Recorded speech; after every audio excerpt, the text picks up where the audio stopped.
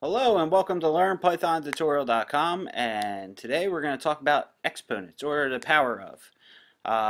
So what is the power of? Well, if you multiply a number numerous times by itself, that would be the power of it. So if we did 6 times 6, 6 times 6, that would be to the power of 3. 6 to the power of 3. So if we did the exponent calculation for it in Python, it would look 3 would look like that. A lot easier than typing 6 times 6 times 6. We can just do 6 to exponent 3.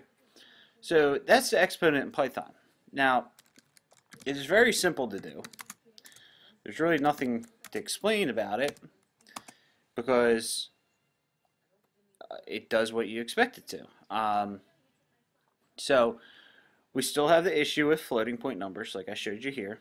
Alright, so let's just review how we'd fix that. Let's fix the one we just did by using the round built-in function. Do 7.5 to the exponent of 8, and we only want two numbers after the decimal point, so we'll put 2 parentheses, or close out your parentheses, hit return. There we go. Now, the reason I did this was because, why isn't there 0? Well, if there's a 0 there, Python's not going to return it to you. Sorry, I had to pause the video. Don't remember exactly where I was. So, if there's a 0 returned to us, it's going to come back with no number there. Alright? So, if there's 0, it doesn't really count as anything, so why put the number?